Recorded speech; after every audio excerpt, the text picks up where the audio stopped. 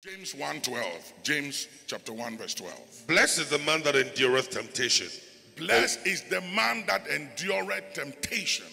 For when he is tried, he shall receive the crown of life. There is a crown of life that is given to those who overcome or endure temptation. And church, you'll be tempted. Will be tempted. Your faith will be tested. Your love for God will be tested. Your commitment to God and his house will be tested. Everything about you and I will be tested. But the Bible said those who endure or those who overcome temptation shall be given the crown of what? Life. A crown of what? Life. So there is a crown of life, but it's not for everybody. It's for those who endure temptation. So those who don't endure temptation will not receive the crown of life. I know some of you believe you will go to heaven and you don't care whether you receive a crown of anything. You just want to be in heaven. Don't fool yourself. When you get there, you will see the necessity and the need of the crown of life. When you see others wearing their crowns, you will wish you had one. And as we go on, I will show you why you need a crown. Because we will reign. We will reign in this life. We will control nations. People don't understand heaven. Heaven is not like a one big place. Heaven is a place with many nations within. And when we come back for 1,000 years to reign on this earth, some will control different nations. Jesus will be in Jerusalem. And every year we will all go there to worship. And upon that city and nations that will not go, there shall be no rain. We'll get there, you see. I used to teach all these things 30 years ago. We need to get back to the basics so we don't just live anyway anyhow.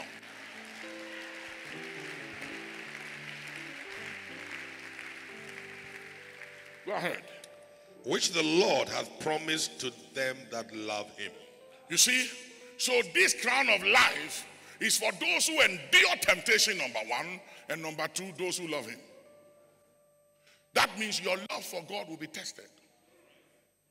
The Bible says, eyes have not seen, nor ears heard, neither had entered the hearts of those men the things that God has prepared for those who love him. Hear me, that scripture is not just about breakthroughs here. It's not about material things here. Your dream car, having a good house, is all great. And you can even have a private jet and 310 private jet. It doesn't bother me. As long as you have eternity in mind, I don't care. Have everything you want. But that scripture is not talking about material things here. It's talking about things that God has prepared for those who love him hereafter.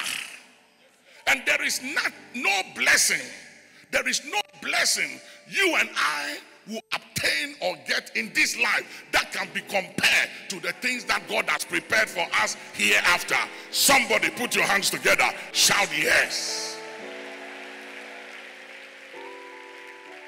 But the key here is loving God no matter what.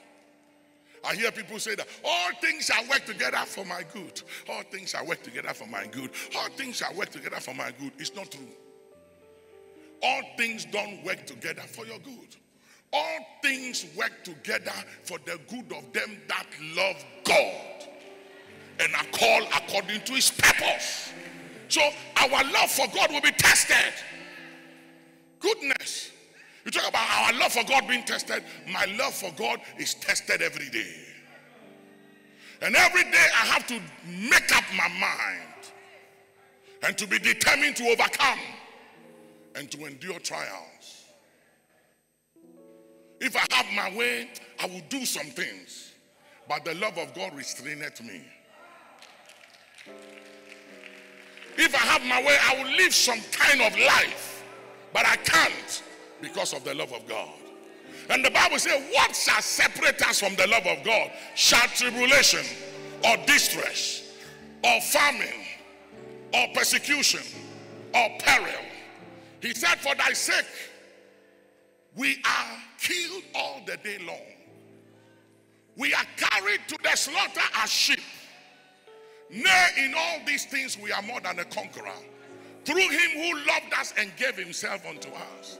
And I am persuaded that neither death, nor life, nor angels, nor principalities, nor powers, nor depths, nor height, nor things present, nor things to come can separate us from the love of God which is in Christ Jesus our Lord. Somebody put your hands together, shout yes.